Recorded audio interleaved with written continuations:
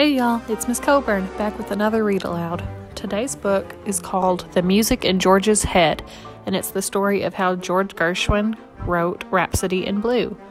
And this book is by Suzanne Slade, illustrated by Stacy Innerst.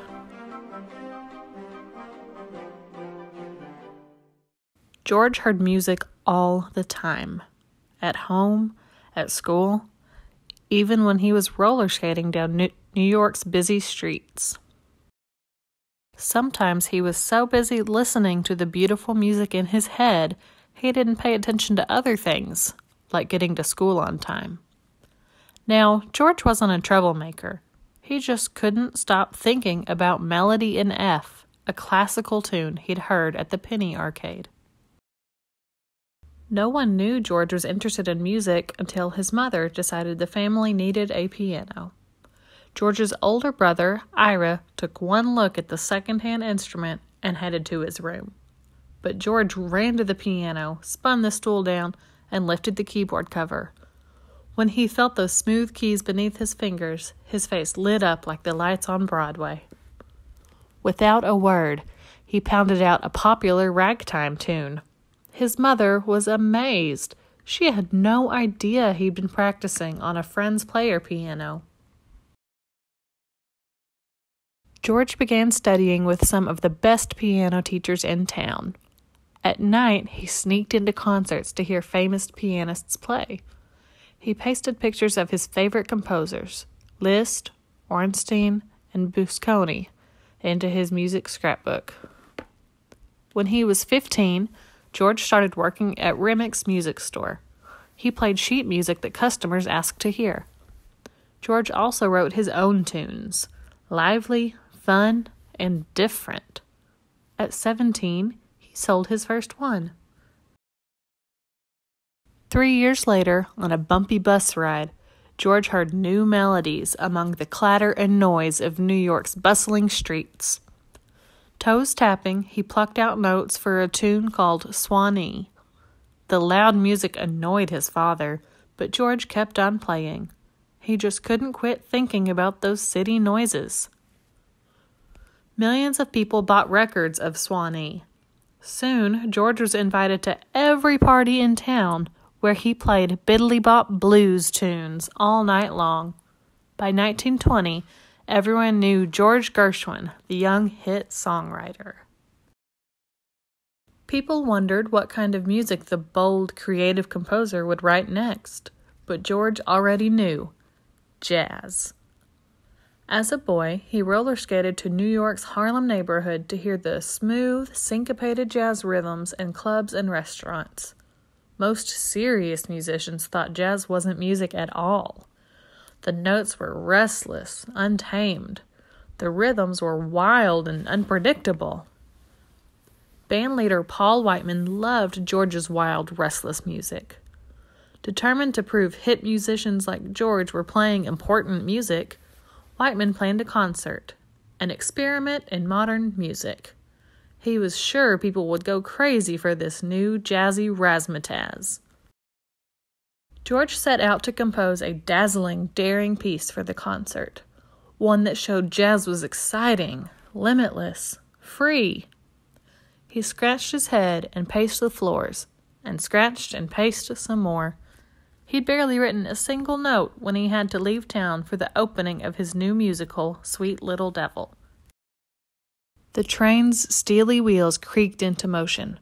Rattle-tee-bang.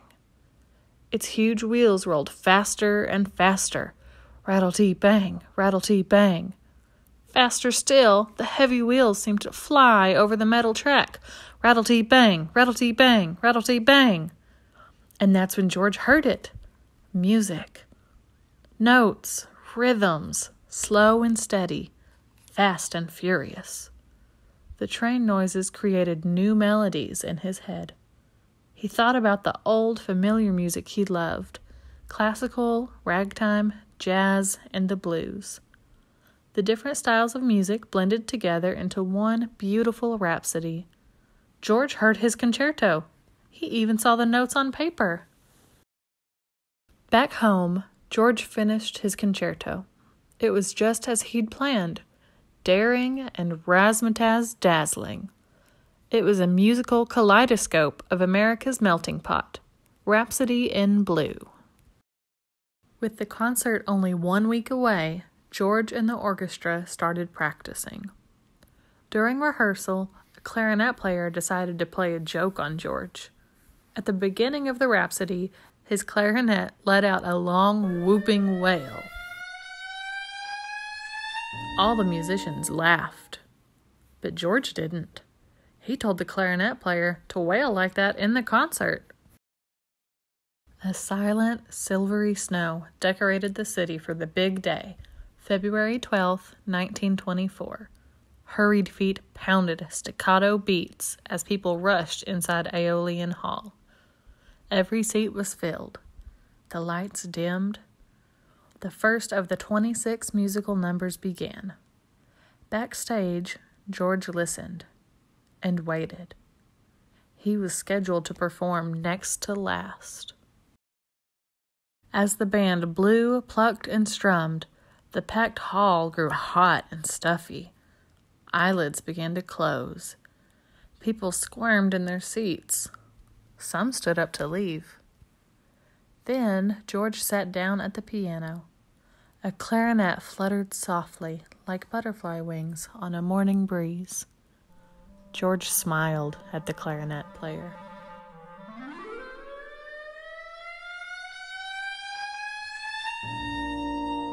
The clarinet wailed as it slid up 18 notes. Sleepy eyes flew open. Restless listeners sat still. People heading for the door hurried back to their seats. Trombones and trumpets blew brassy sounds, small and soft, then big and bright. Velvety violins started to sing. More musicians joined in, each carefully playing their sheets of music. Fingers flying, George made those piano keys march, skip, dance. But he didn't have sheet music. George played the notes in his head. The room was electrified, energized. People were surprised to hear new melodies mixed with classical, ragtime, jazz, and the blues. George's Rhapsody in Blue was smooth and sultry, brash and bouncy. It turned into an up-tempo march melody. No one had ever heard anything like it, except George. He'd been hearing beautiful music all his life. And that is the end of our book. Did you hear how George used all the different genres of music that he had learned in his life?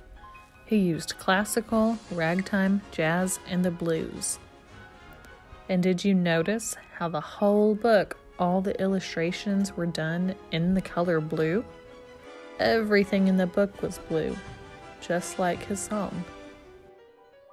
I hope you enjoyed today's story. I still love and miss you guys. I'll talk to you soon.